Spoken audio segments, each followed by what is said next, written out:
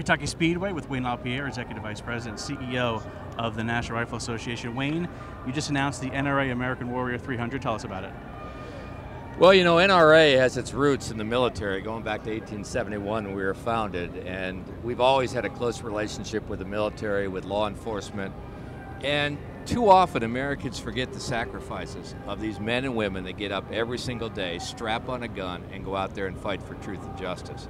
So this is a great chance for the NRA to honor all these men and women, their acts of sacrifice, their heroism, as we come together on Labor Day weekend at the NRA American Warrior 300. You know, Wayne, when you think about the major sports in this country, there isn't any sport more patriotic than NASCAR. So the confluence of the NRA and NASCAR just seems such a natural.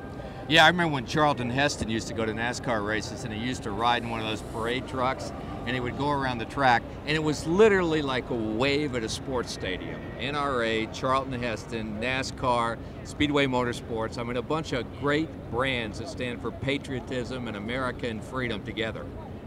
There's also an offer. There's the first 25,000 people who go to the NRA Warrior website. Tell us what they could get. They get a free ticket to the Atlanta race, which is a great deal. They also get the free digital American Warrior magazine. So, free magazine that is really the cutting-edge magazine on tips of technology, tactics, gear, all kinds of great stuff. Plus, they get a free ticket to the race. It's going to be a fabulous weekend. Wayne, beyond this, what else, you know, your job is as head spokesperson of the NRA, how else do you get the message out that the NRA is a very pro-military? It's not just about gun, people think NRA is just about guns, Second Amendment, but it's a very pro-military organization. Well, I think the people know it, to tell you the truth. I mean, through our membership, we have a huge number of men and women, military families. We have 80,000 law enforcement members of the NRA. We have 11,000 police instructors. So, I mean, this is not something that the NRA, this is part of the NRA on a day-to-day basis. I mean, going back to the roots of the organization.